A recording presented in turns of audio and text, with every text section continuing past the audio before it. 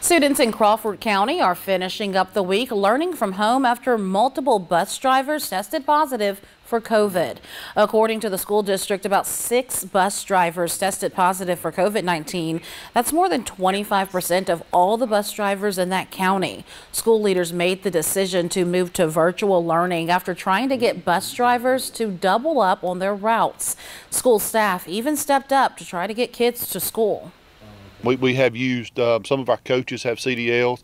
As a matter of fact, during sports seasons, I've actually driven the school bus to some sporting events to keep our drivers at home on routes. And we just do what we have to do in these rural school systems to make it work. Now, Crawford County Schools plans to have students back in the classroom on Monday. And if you're interested in being a bus driver in the county, you can call 478-836-3131 and apply.